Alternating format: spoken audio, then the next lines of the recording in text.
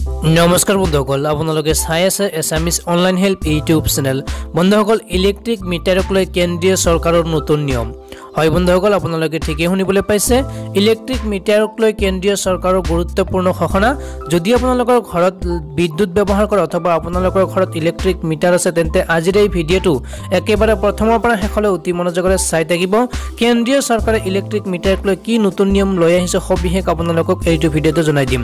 আৰু বন্ধুসকল আজিৰ এই গুৰুত্বপূৰ্ণ খবৰটো জনাৰ আগতে আপোনালোকৰ এটা সৰু ৰিকুৱেষ্ট, যদি ভিডিঅ'টো ভাল লাগে তেন্তে এটা লাইক কৰি দিব আৰু এনেকুৱা ধৰণৰ নতুন নতুন ভিডিঅ' পাবলৈ চেনেলটো সাবস্ক্ৰাইব কৰি কাষত থকা বেল আইকনটো প্ৰেছ কৰি ৰাখিব, যাতে যেতিয়াই মই যিবোৰ ভিডিঅ' আপলোড কৰোঁ তাৰ নটিফিকেশ্যনসমূহ সকলোতকৈ আগত আপোনাৰ মোবাইলত যায়। বন্ধুসকল আপোনালোকে কথাখিনি অলপ ভালদৰে মন কৰিব।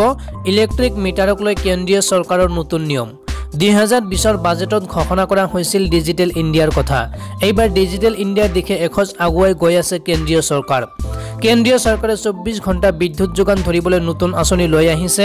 লগতে স্মাৰ্ট মিটাৰ লগোৱা হ'ব বিদ্যুৎ চুৰি বন্ধ কৰিবলৈ। কিন্তু স্মাৰ্ট মিটাৰৰ ক্ষেত্ৰত নিয়ম বেলেগ ধৰণৰ। আমাৰ বৰ্তমানৰ সাধাৰণ মিটাৰবোৰত বিদ্যুৎ ব্যৱহাৰ কৰাৰ পিছতহে বিল পৰিশোধ কৰিব লাগে, কিন্তু স্মাৰ্ট মিটাৰত আগত ৰিচাৰ্জ কৰিব লাগিব, তাৰ পিছতহে বিদ্যুৎ ব্যৱহাৰ কৰিব পাৰিব। আৰু এই নতুন নিয়ম অতি শীঘ্ৰে কাৰ্যকৰী কৰিবলৈ গৈ আছে কেন্দ্ৰীয় চৰকাৰে। বন্ধুসকল এই নতুন নিয়ম কাৰ্যকৰী কৰিলে ভাল হ'ব নে বেয়া হ'ব, আপোনাৰ মন্তব্য কমেণ্ট বক্সত জনাই দিয়ক।